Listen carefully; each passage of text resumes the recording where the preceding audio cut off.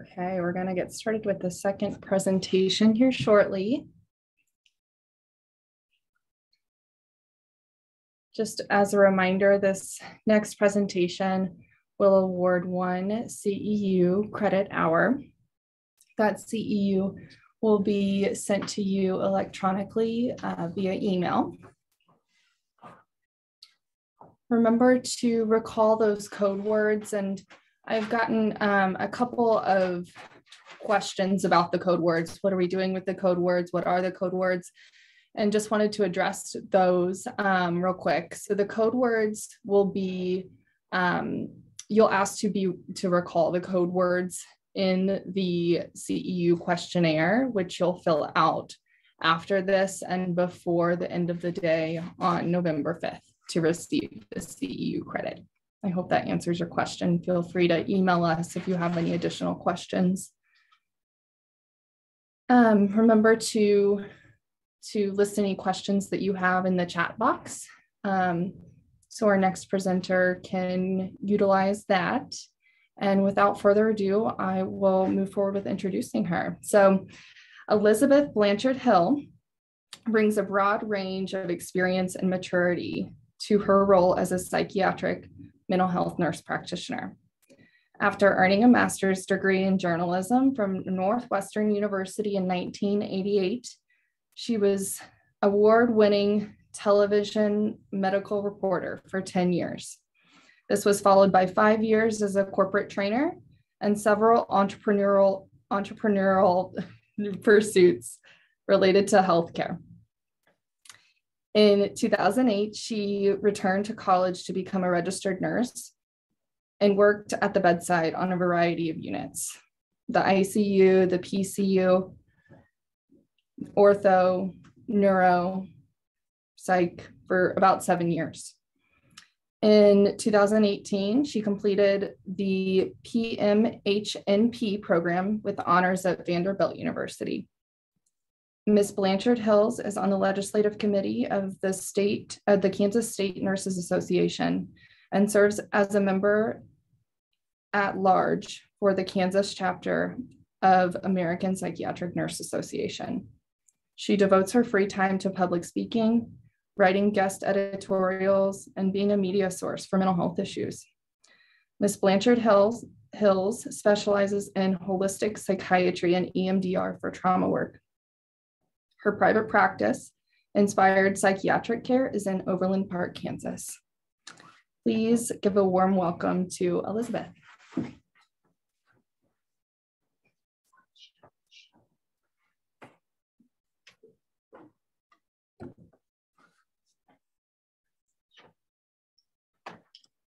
Well, thank you so much, Kay, for that very warm introduction. And I will say that the applause was absolutely deafening. Thank you so much, guys. I'm very, very excited to be here. Thank you to Resolve for putting on this awesome event.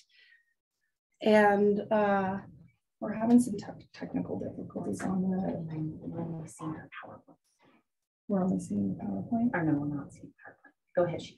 And I'm just going to kind of continue talking. Apparently, we're having some technical challenges, so please just bear with us. I was remembering my former days as a television producer and reporter and thinking, you know, it's just incredible to me that we've been able to go from hosting conferences in large rooms to essentially holding a conference for folks across the Kansas City area here in a tiny office. And if all else fails and we can't get the PowerPoint up, oh, it looks like it's coming up now. I have it downloaded on my phone. Is that not amazing? And I can speak to it from my phone.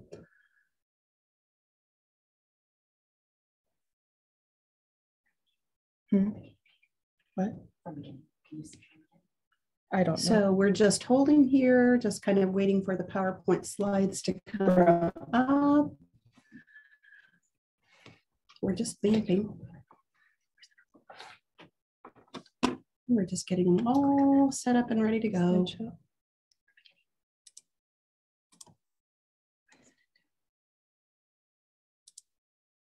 And what I'm going to do, even though you guys can't see me, is I'm going to go grab my phone as we continue to work through our technical difficulties.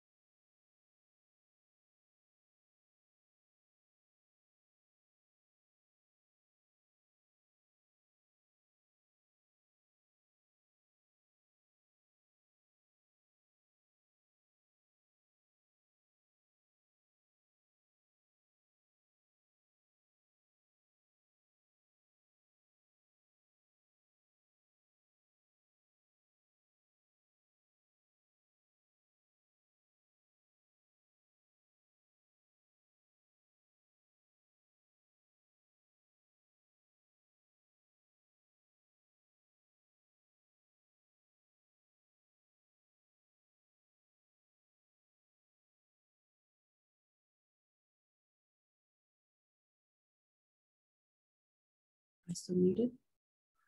We are ready. Okay, guys. Sorry about that. It just keeps things interesting, right? Keeps us all on our toes. All right. So I'm live, and are we seeing this slide or? Yeah. Okay. All right. Thanks. If we could go ahead and advance. Oh, here I can do it as well. There we go. That's me.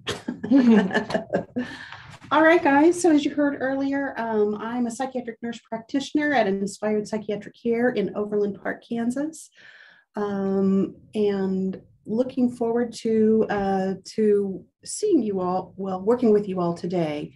And Katie, were you going to sit beside me and just kind of help me with chat questions and teleprompter stuff? All right. So again, I think I may have mentioned that I'm a former journalist and I enjoy keeping up with the news. Those of us on the front lines of providing healthcare during COVID have been stressed, right? Very, very stressed. And just real quickly, Katie, maybe you can help me with this. Out of curiosity, how many nurses do we have in the audience today? If you're a nurse, can you let us know through the chat feature? I would just love to be able to see that, if possible.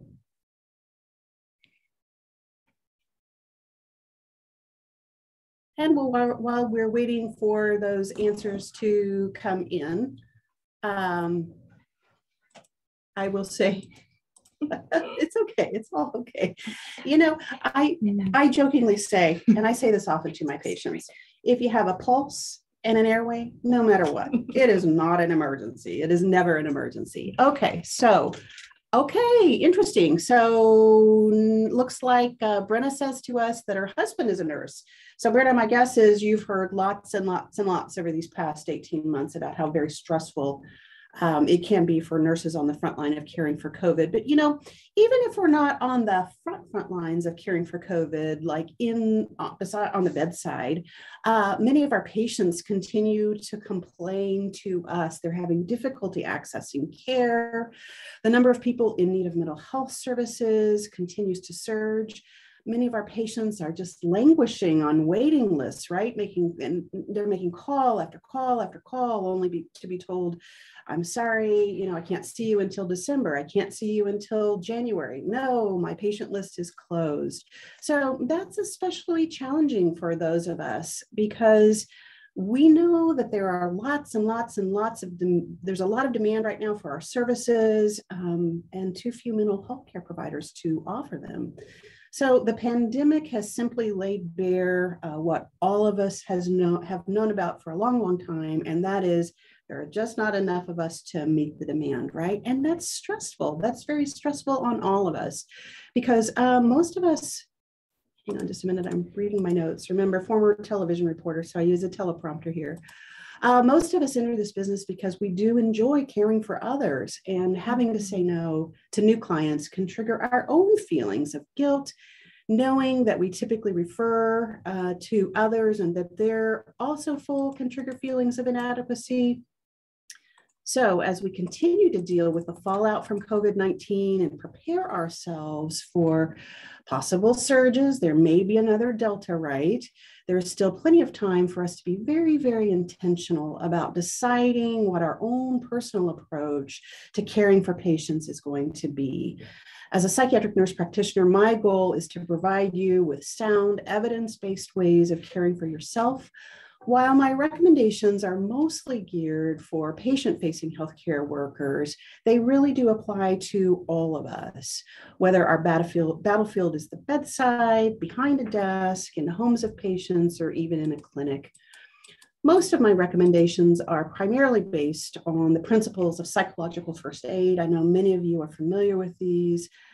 We call it PFA for short, and PFA specifically helps others in the immediate aftermath of disasters. PFA is specifically designed to foster both short and longer term improved functioning and coping skills. All right, so here is your first code word, COVID care. COVID care, COVID care. So this is really a theoretical slide. It's geared to those of you, again, especially nurses, and it sounds like we have at least one family member who's a nurse, who like to respond to national emergencies. But, you know, therapists respond to national emergencies as well, particularly those of you who are trained in EMDR or trauma-based kinds of therapies. I'd like to pause for just a moment and ask our audience, have any of you ever volunteered to work in the aftermath of a national emergency? And if you have, tell us when and for what it was.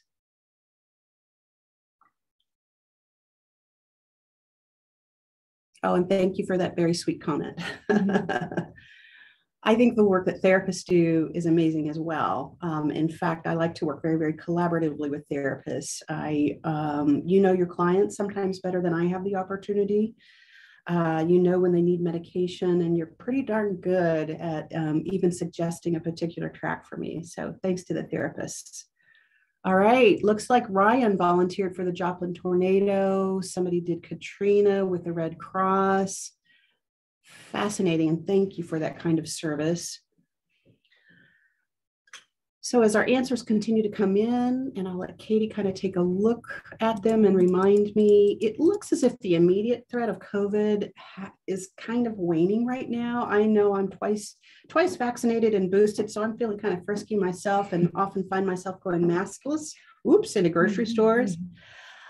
Again, I want us to be intentional about possible future emergencies that could arise. And I want you to be very, very thoughtful about how you yourself might respond in the case of a national emergency. And so good self-care always begins with an honest assessment of yourself.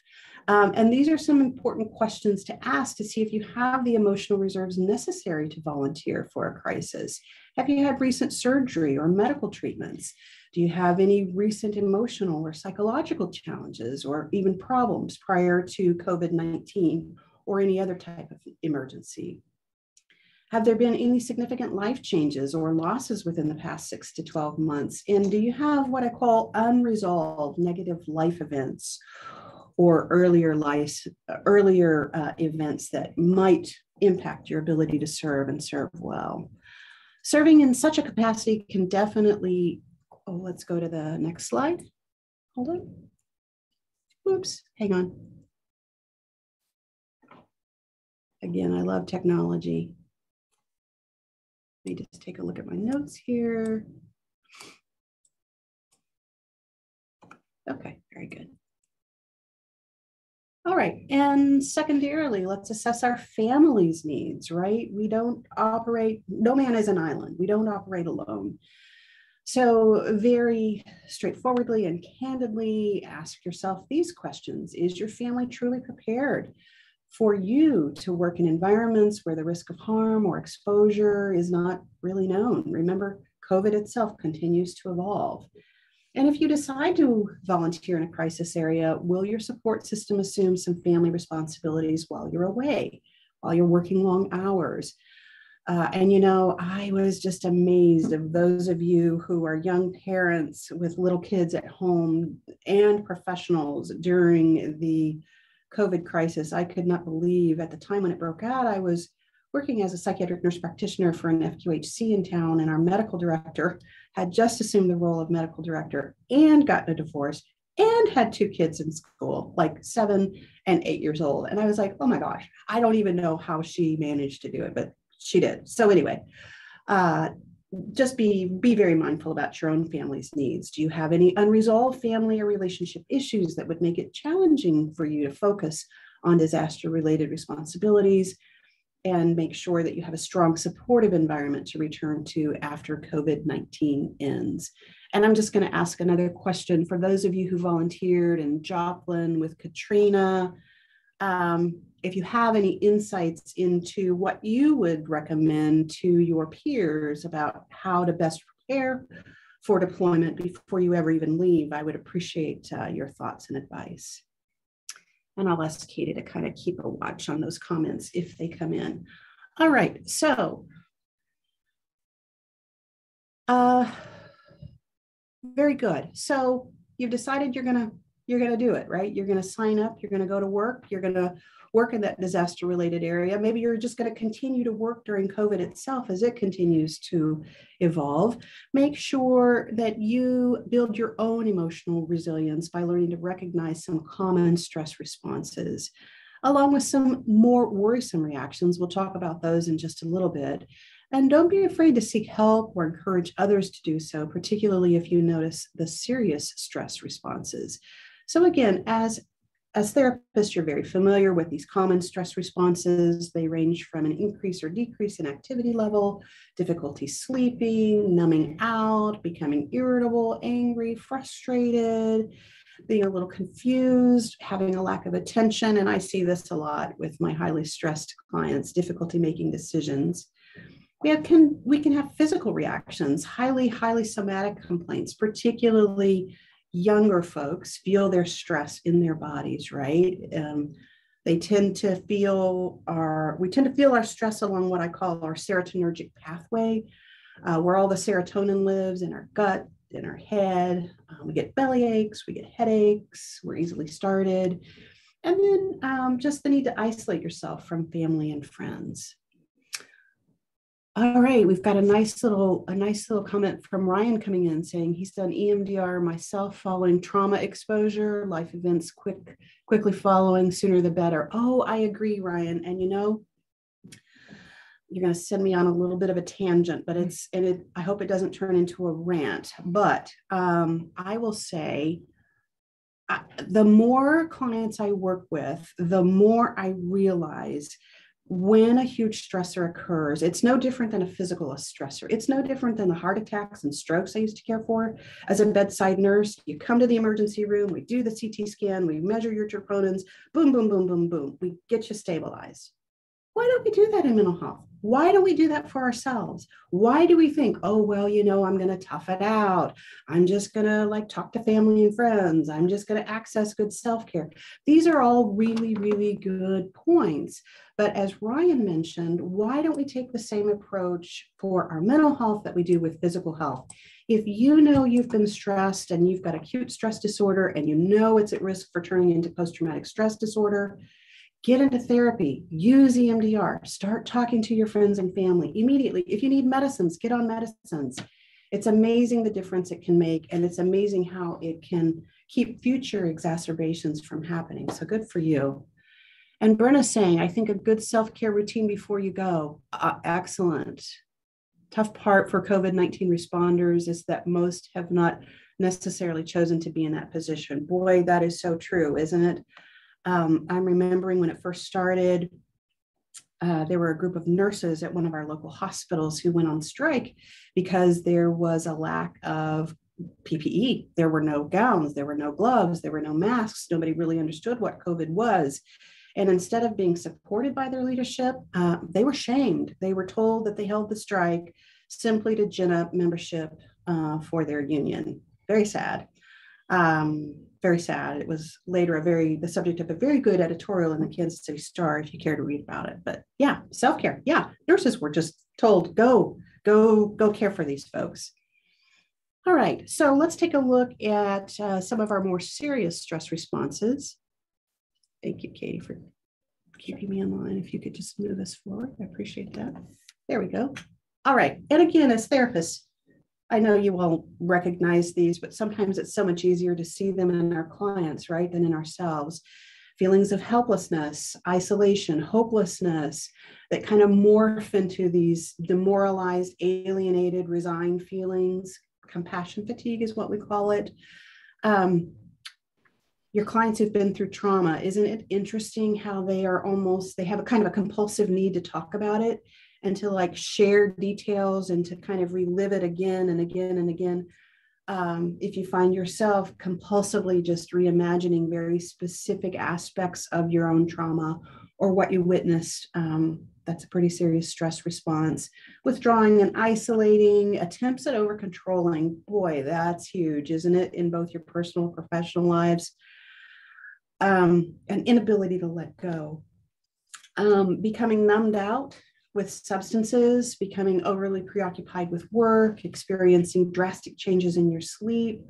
Be very, very concerned if you start to sleep too much, or what I typically see, and I always know there's probably a mood disorder at work here, is difficulties initiating sleep, maintaining sleep, or having early morning awakening.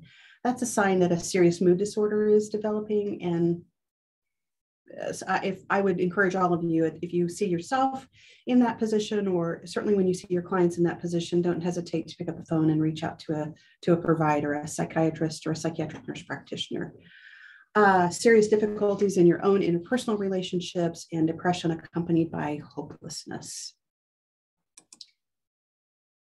All right, so practicing good self-care. Brenna mentioned earlier the importance of getting into a routine of good self-care prior to deploying for any kind of an emergency. I think too, this is important for all of us every day, but particularly right now as we are dealing with the aftermath of clients who have been seriously, seriously stressed throughout the pandemic. Make sure you limit your work time, take weekend breaks and vacations, plan for these things. Take frequent breaks at home and at work, 5 minutes an hour, set your watch. We've all got smartphones today, right? Set your watch. And remember that every hour helps you pace yourself throughout the day. Credible sources. I want to talk just a little bit about this. You've heard me say that I'm a former journalist, and if I were to look at my phone right now, in fact, I was just making my wish list for Cyber Monday. It's amazing how many newspapers you can subscribe to for like hardly anything. I think I've got, well, let me look at last count. Yeah, I have three magazines, four newspapers. And then I've got a family that reads and we share newspapers. Anyway, what I'm saying is, okay, I'm a news junkie, right? And I find myself, if I listen to the news too much, getting really, really, really stressed and kind of negative. And particularly if we listen to news media with a point of view, and they're out there. We have everything from highly conservative media to very liberal media. And then we have what I call credible or evidence-based news media, kind of in the middle. Just remember that, number one, I would ask that your source be credible. And number two, that if you find yourself getting overwhelmed by listening to too much of the news media, that you just shut it off and listen to something that makes you happy instead, whether it's music, nature, taking a walk. But just be very, very mindful and careful about the sources of news and media that you consume. I remember, again, when COVID first started, I was working at a QHC in downtown Kansas City, Missouri, and we were all overwhelmed and more than a little freaked out. And luckily, he was an epidemiologist. So I found myself just stopping reading everything and only waiting for his particular emails because they were very informative and talked. And again, Katie, I'd like to ask our audience today, what do each of you do to bring balance and harmony to the start of your workday, to start each of your days with intention? Thank you, Sherry. I agree. I believe we do. We need to promote systems that support our own self-care. And yet it's so easy to get in. On my side, I call it the RVU wheel, that hamster wheel of production. And it just gets exhausting. And if you go at it too hard and too fast, you start to forget the details of your clients' lives, let alone your own need to just take a breath and slow down. All right, so I'll let the rest of you just continue to give ideas about what you do. I told you a few of my own. I'm interested in hearing what you all do as well. Okay, go forward to the next slide. And how am I doing on time? Pretty good? Okay, 10 away. Okay, very good. All right, so, again, I'm a psychiatric nurse practitioner. Oh, good, we're getting a comment. Get to work early and take time to be centered before my day starts. Excellent, Julie. Thank you very much for that. Yoga before work. Morning gratitude meditation. Write down all my fears and worries. Taylor, now I have to ask, if you write them down, do you then tear them up and toss them away and recognize what you do and don't have control over? All excellent suggestions. I myself like to take what I call an all walk every day with my mother, 84-year-old mother and dog.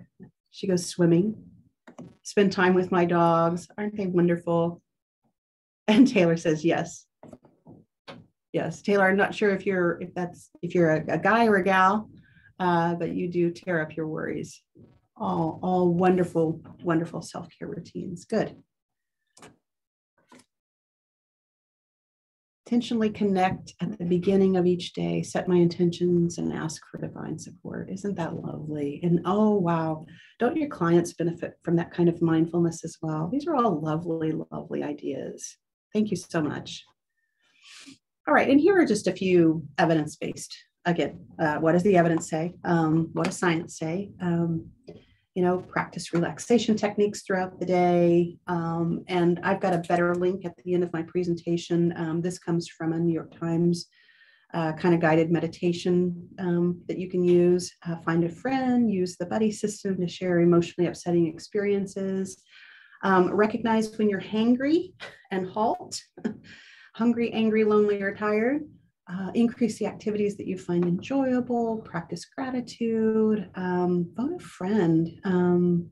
So hugely important, especially while we've been so socially isolated during COVID, just to gradually start reconnecting with friends and family we love with and without masks, right? We've had a few more lovely ideas, morning prayer and Bible study. Yes, one of the psychiatric nurse practitioners that I work with has a very, very strong faith life. And whenever we're facing difficulties in the practice, whether it's with a client or even how we're communicating, she never hesitates to share the insights that she has during her own morning Bible study. There's a new app, M1M, Move 1 Million, that does a 2 to 3 minute workout every hour. Really? Followed by a brief meditation. Oh, I'm stealing that one. Thank you, Christina. I think I'm going to write that down. M1M. Hang on, let me take a note. Try that one out myself. Thank you very, very much. Yeah, keep those great suggestions coming in, please. Put it in a box. Learn how to compartmentalize. It's something that I don't know what it is. It's something, and I'm going to overgeneralize here, okay? In my experience, this is just my experience only, it is easier for folks with testosterone in their system, thinking, those who identify as men, to compartmentalize. They can just shut it off, put it in a box, not think about it, and pick it up and look at it the next day. In my experience, particularly, I work a lot with young women, it just sort of bleeds all over everywhere, right? That ability to, as Taylor does, write it down and then tear it up, takes some time and some skill to learn, but it's a good self-care practice.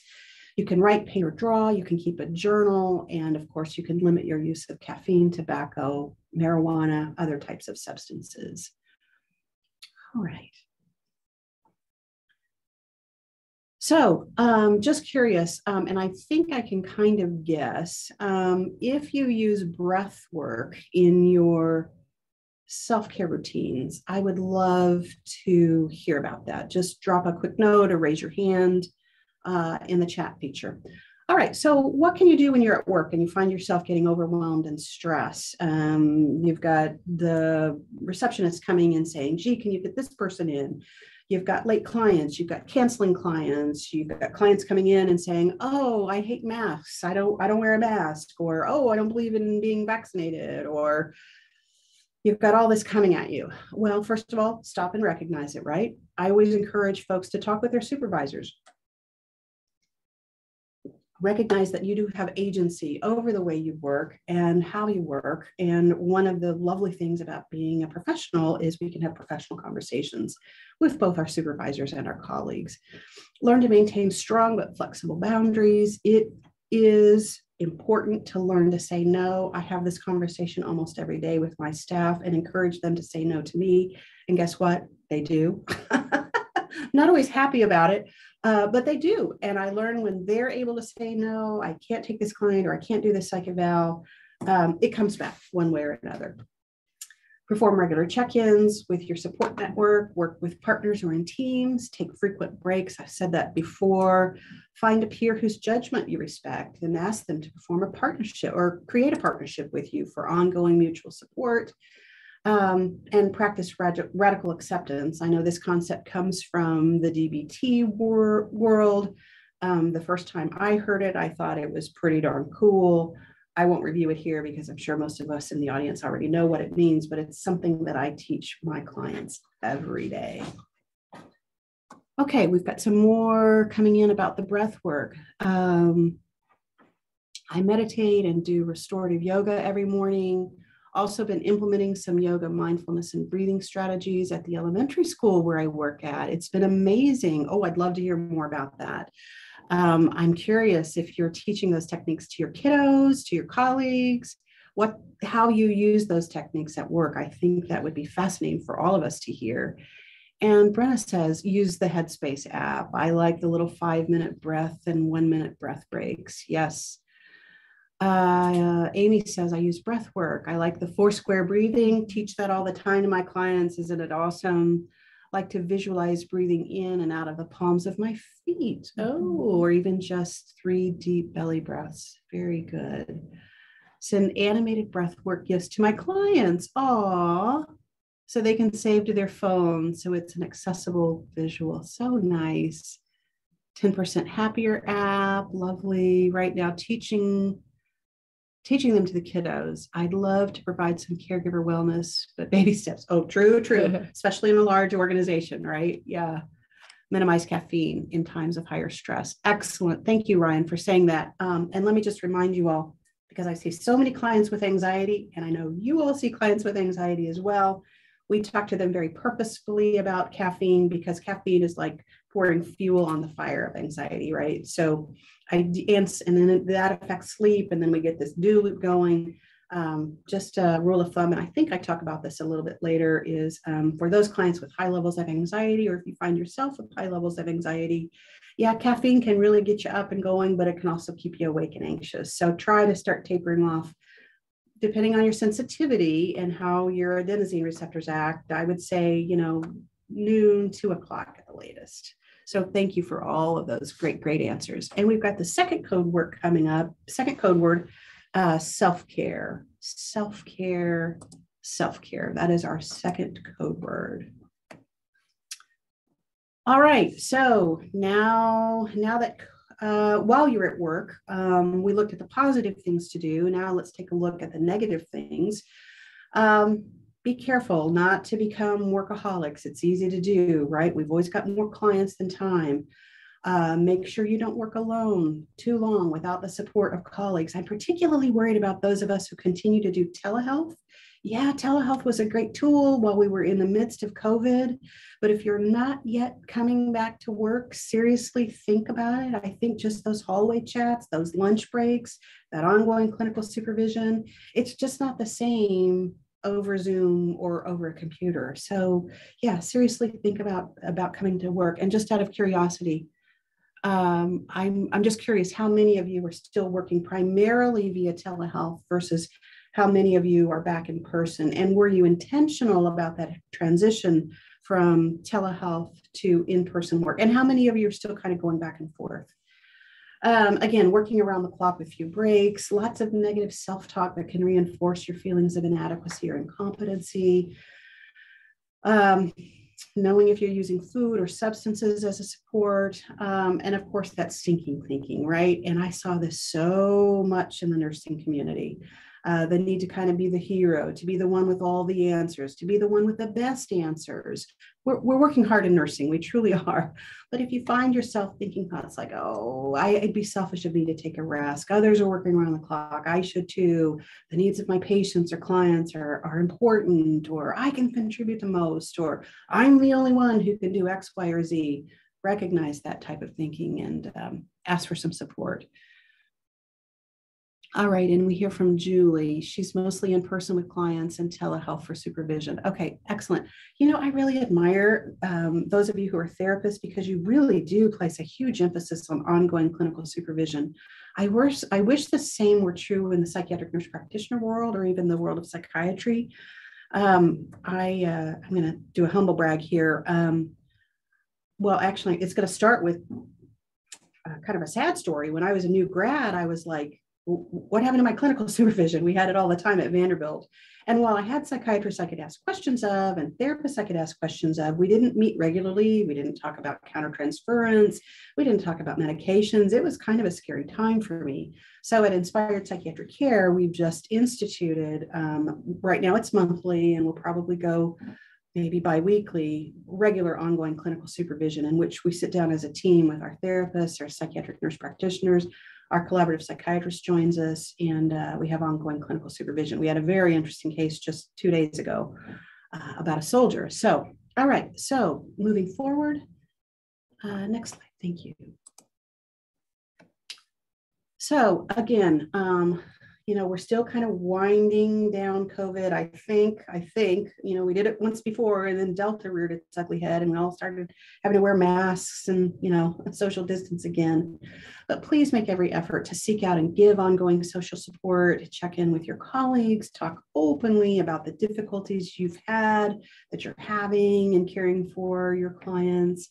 Reach out and make some new friends, take a vacation.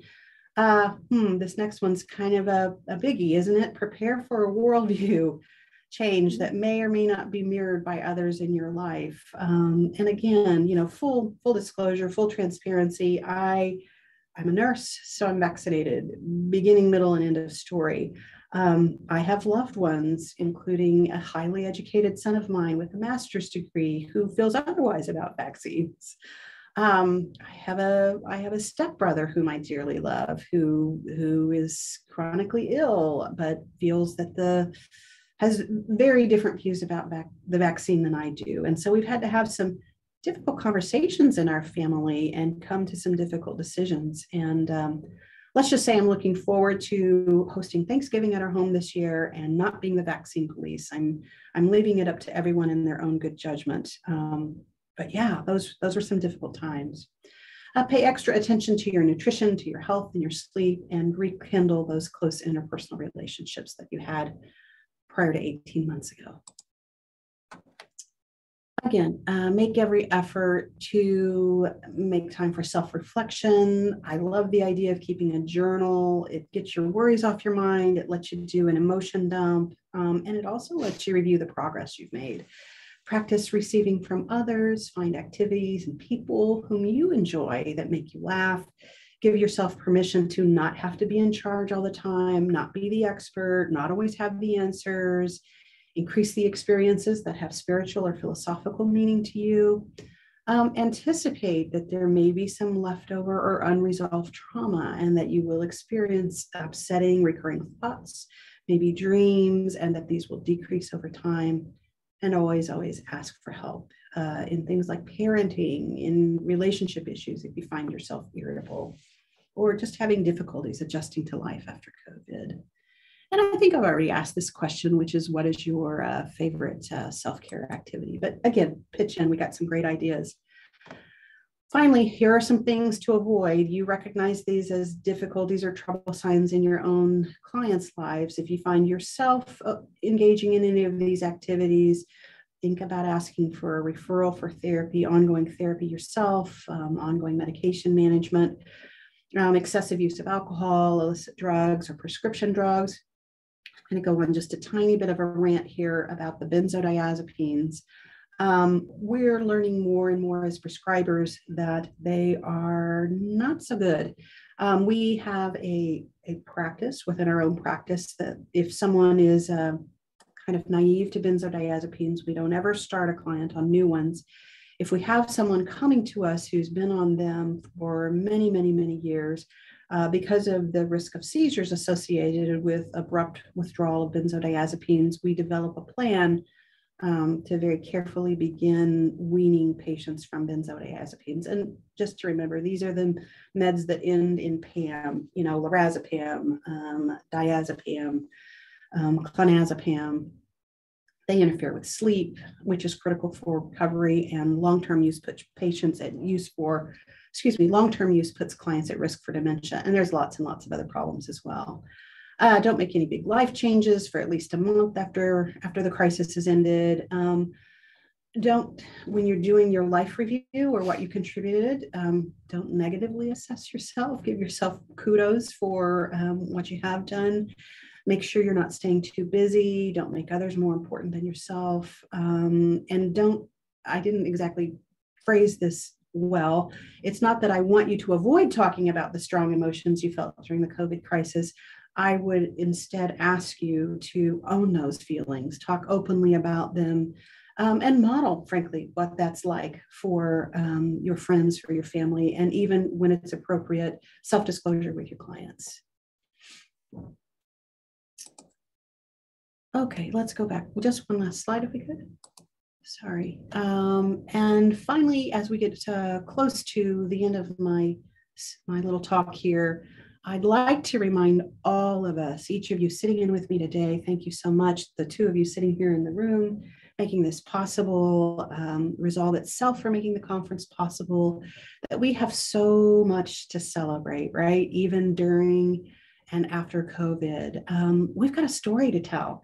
We've helped shepherd our clients' most important milestones. We help them weather school difficulties, friendship challenges, transitioning through life's many stages from the time they're children until they're very, very, very, if you will, elderly, frail elderly, and even through death.